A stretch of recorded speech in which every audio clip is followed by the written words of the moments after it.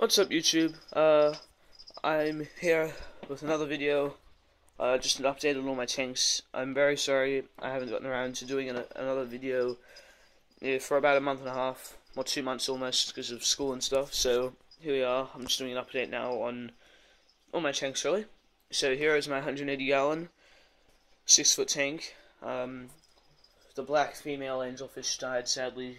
She was actually really old, which I didn't know, and she just turned over, which was really a shame.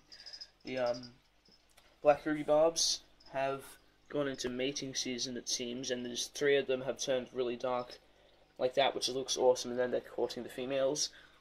The Congo tetras I got from the auction, which I'm not sure if I told you about, they've grown a lot, and they're starting to colour up a little bit. Pakistani Lurch is growing well, as always. I got a breeding pair of pearl grommies from the auction too, which I'm not actually trying to breed, but they just look nice, and it's hard to find them that size. I got them $11 for the 2 of them, for adults pearl grommies. It was amazing. This is one of my DIY, sorry, there's a lot of glare. This is one of my DIY bristlenose caves.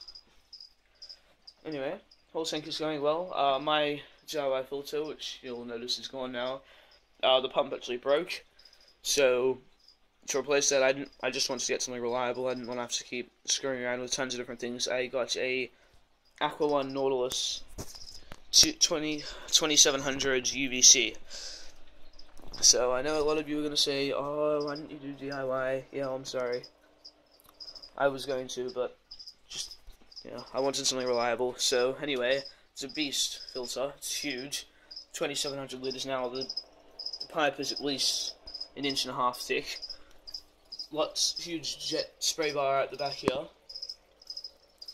Probably can't see very well. The spray bar is about 2.5 to 3 feet long, which is huge, and it's all going out really quickly. Anyway, there's my 180.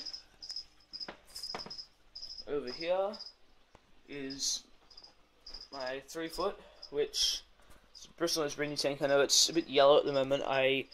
The bulb broke, so I had to get one of my spare tubes from one of my lizard setups, which is a UVA-UVB, which doesn't do anything wrong to the fish, but it's all I had, and I can't really afford another one, so they're fine with it. Kind of makes it a little bit more like the Amazon for the bristlenose, because it's kind of, murky a little bit. My Crevensis, breeding pair of Crevensis, which I got from the auction as well. It's the male, female is just, they've actually bred, which is really great. So they've got eggs in there. It's the first time. I've got a Lake Akuum rainbow fish, which are from Australia. I am. There's quite a few of them. They look quite nice. The males, the colour up. Anubias is growing well under the UVA light, surprisingly. I've got my albino longfins, trying to grow them up. It's going to take a while though. Sold my big male, which you probably would have seen, the one that lived in there. And my female is quite old actually now. I think she's going to die soon. She's about 5 years old. I keep seeing her flipped over, but still breathing. So, yeah, she's at the back. Yeah, I don't think she's got long left. Anyway, so this tank is going to be turned into an L144 not longfin, just an L144 breeding tank. So those are albino blue-eye bristlenose, which are amazing. So I'm going to have a breeding pair of them in here, as well as the Crevensis. They should be okay together. If not, then I'll move the Crevensis. Yeah. Okay. Yeah. So here's my 55-gallon. Going well. Going well. Yeah, it's a bit boring. There's not many fish in here. See my female there. She blends in perfect colour with the gravel. My blue rams are amazing. I got them from the auction too. 5 for $30. It was an awesome deal. But that's my best male. He's colouring up really nicely. I'm hoping he'll breed. That's a tiny female, but anyway, I've got that section over there. The plant kind of died. I don't know why. It just melted away. I'm kind of pissed off about that. There's one. Clown lurches are back. They're actually going to be moved to the big tank, the 6-foot width, so that the other clown lurch in there isn't alone. Because they're meant to be in schools. But his mates died of hole in the head and white spot, which is a shame. Not much breeding going on here. I'm trying to get the longfins to breed again, but they haven't for about a month and a half.